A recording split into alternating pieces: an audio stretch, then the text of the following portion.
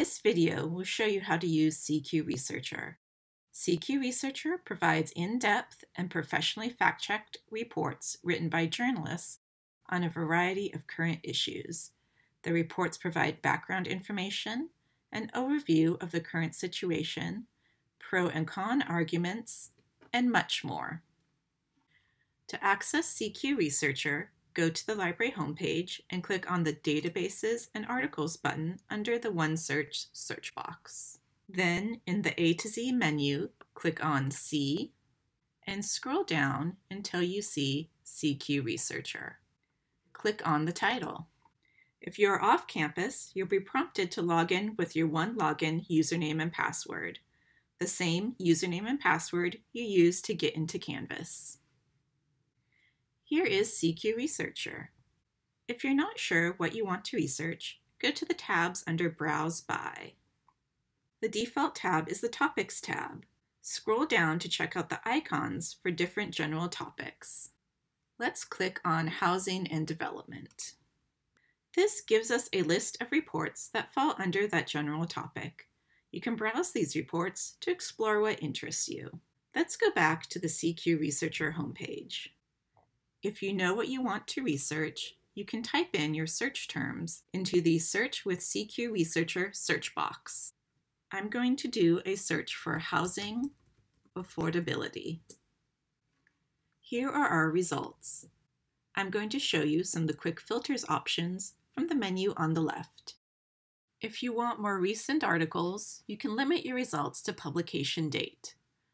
Under the Quick Filters menu on the left, select Publication Date, then use the slider to limit by publication date. Click on the blue Apply Filter button. Let's take a look at one of these reports. I'm going to choose the report Homelessness Crisis. Each report is divided up into sections. You can skip to specific sections of a report using the tabs. There's an introductory information that includes a general overview of the topic that highlights key points, background information that provides historical context to the topic, and a chronology that gives a timeline of important events related to the topic. Let's look at the Current Situation section of the article. The Current Situation gives you information on what's happening with issues related to the topic when the report was written.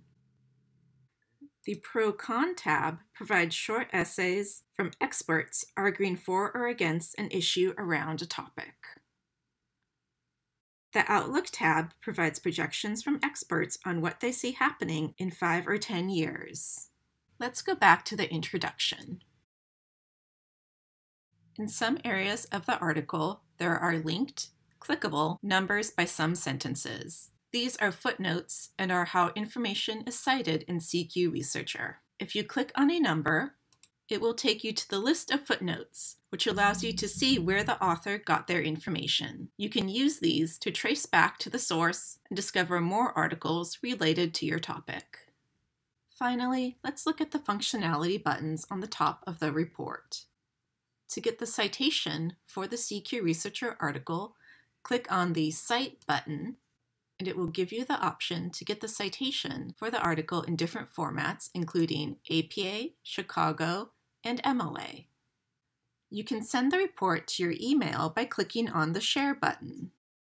You can also download the report as a PDF by clicking on the Download PDF button. To review, CQ Researcher is great for detailed reports on current issues. Reports provide overviews, background information, a timeline, pro and con viewpoints, and more. Check footnotes to trace information back to the source. You can cite, email, and download CQ Researcher articles.